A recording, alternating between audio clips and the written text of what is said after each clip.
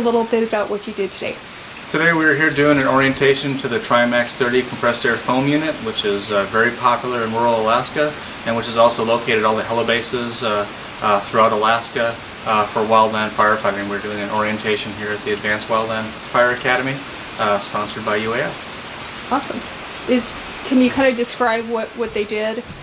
Today we basically showed them an orientation of how the CAS unit functions, how to service it, how to deploy it, how to utilize it to its full potential.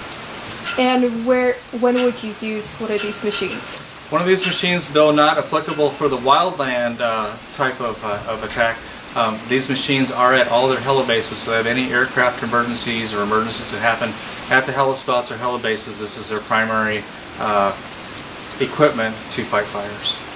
Especially that are not wildland oriented, when supplies or with aircraft or any of the other supplies that might be bringing out the wildland fires.